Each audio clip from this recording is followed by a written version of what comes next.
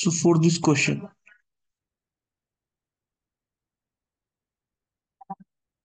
we'll first draw a graph. Okay.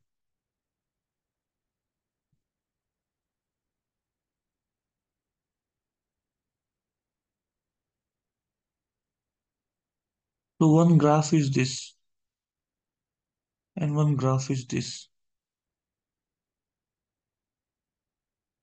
We know that this is x squared minus 2 plus x minus 2. So one root is 2,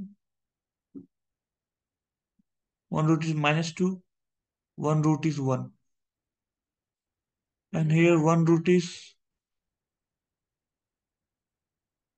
where d is less than 0.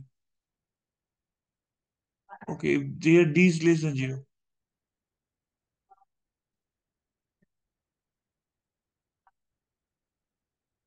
So this is like this. So this is positive for x belongs to R. For all the value of R, this is positive. And this is modulus. It will go like this. So the point where it is 0 or less than 0. So this is only 2 point. This and this. And this is x belongs to R.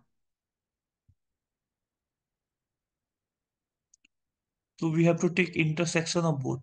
So intersection of both is x belongs to minus 2 and 1. Only 2 points are valid.